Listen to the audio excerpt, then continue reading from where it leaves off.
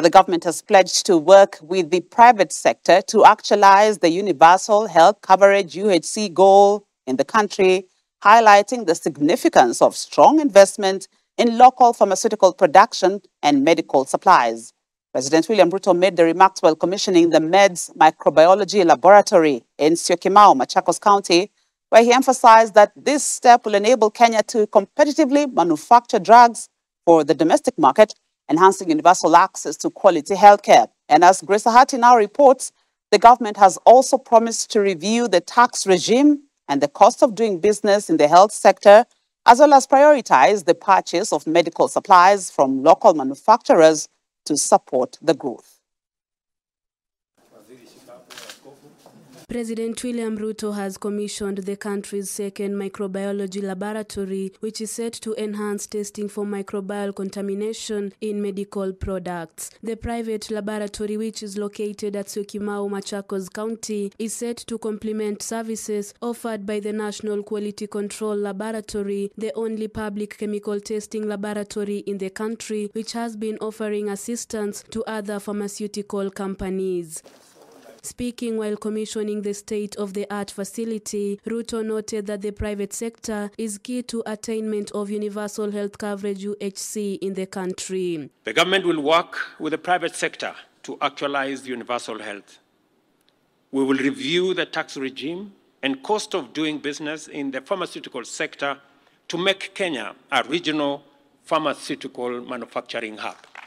And as I said, apart from what we will be doing in our special economic zones, apart from ensuring that we prioritize local manufactured commodities in our purchase, we will also continuously work with R&Ds to make sure that we not only supply our medical commodities to Kenya, but we also have a hub around here, so that we can supply to the rest of the globe. According to him, the government will thus review the tax regime and the cost of doing business in the health sector, as well as prioritize the purchase of medical supplies from local manufacturers to support its growth. Going forward, local manufacturers take precedence over imports, with 36% of that being directly from local manufacturers.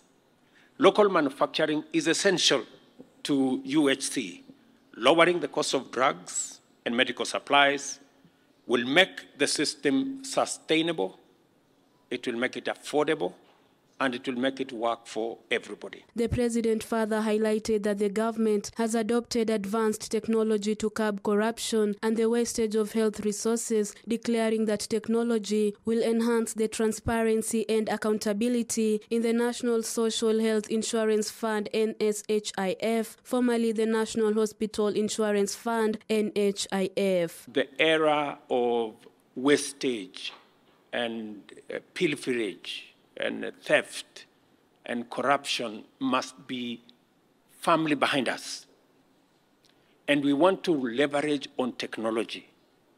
We are willing as government to support MEDS in the rollout of technology. If you need our support around technology to make sure that you manage your ecosystem from supply from one end all the way to delivery on the other end. We are currently working with KEMSA to make sure that technology becomes part of the equation and becomes an enabler. Later on, the president inspected the progress of the 3,500 units high-rise affordable housing project in Kibra, noting that the government is on course to offering decent shelter to the people of Kibra and other informal settlements across the country. Reporting for Hope TV Newswatch, I'm Grace Ahati.